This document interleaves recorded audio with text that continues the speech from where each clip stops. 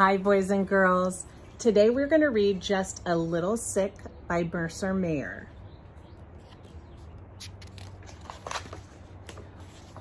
This is a book that a lot of kids, when they first start to read, can read by themselves. It's a reader book. I am just a little sick today. Mom says no school. You just need to stay in bed. Being just a little sick is kind of fun. I get breakfast in bed. Yay! It's just plain toast. Ew. I want Fruity Nut Crunch, I said. Mom says you are too sick. Go back to bed. I am not too sick to play video games, Mom. Yes, you are, says Mom. Now go back to bed and rest.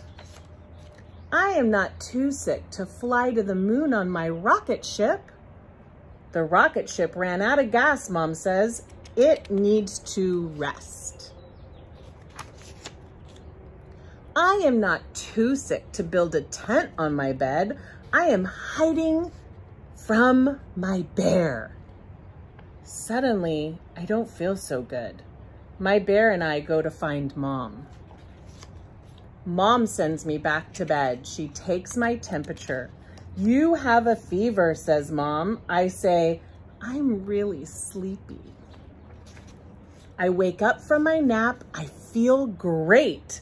I get dressed. I will go play outside.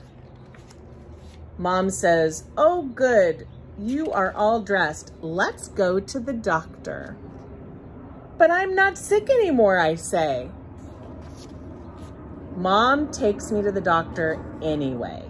We wait and we wait and we wait.